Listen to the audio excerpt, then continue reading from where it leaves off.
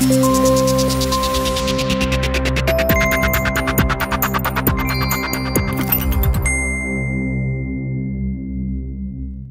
Fein has agreed to back a deal to restore power sharing at Stormont, a move that confirms the return of devolved government in Northern Ireland after a 3-year absence.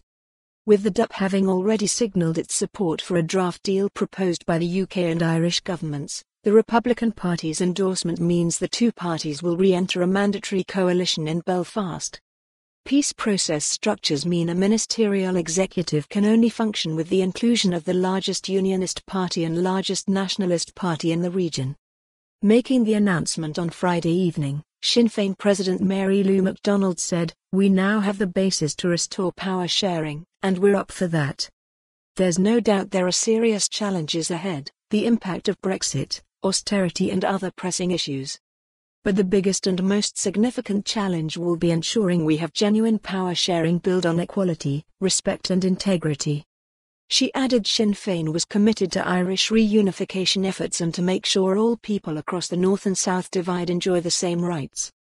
The wide-ranging deal, which was published by the governments on Thursday night, contains compromise solutions to the vexed disputes at the heart of the 36-month power-sharing impasse, such as legislative provisions for Irish language speakers. It also includes what the UK government has insisted will be a major Treasury-funded financial package to tackle a host of acute problems facing a public sector that has been floundering amid the governance vacuum. That includes a high-profile industrial dispute in the health service which on Friday saw nurses again walk out on strike. Under the terms of the deal, the new executive will also take action to reduce spiraling hospital waiting lists, extend mitigation payments for benefit claimants hit by welfare reforms, increase the number of police officers on the beat, and resolve an industrial dispute involving teachers. The last DUP/Sinn Féin-led coalition government collapsed in January 2017 over a row about a botched green energy scheme.